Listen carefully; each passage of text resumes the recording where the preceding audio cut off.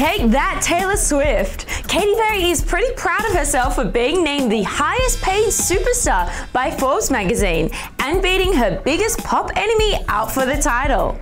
Katy Perry has every reason to be excited about her latest Forbes magazine cover, in which she is declared the highest paid pop star of 2015.